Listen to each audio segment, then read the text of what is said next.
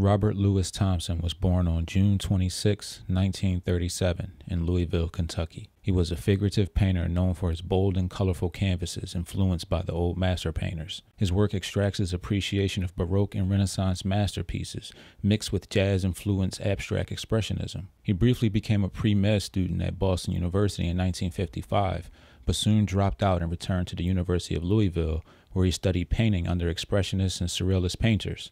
In 1958, Thompson moved to New York City, where he formed friendships with jazz musicians, artists, and writers. He spent much of his time during his early career visiting museums and drawing inspiration from the exhibitions on view. One of his primary artistic goals was to reinterpret the themes and subjects from the old master paintings, making the work more relevant for contemporary and particularly African-American audiences. In 1963, his focus shifted toward painting single, central events in brighter colors.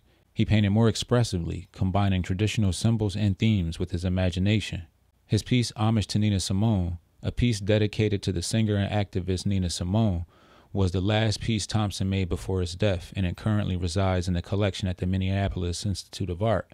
He was prolific in his 8-year career, producing more than 1,000 works before his death. Bob Thompson died on May 30th, 1966, in Rome, Italy.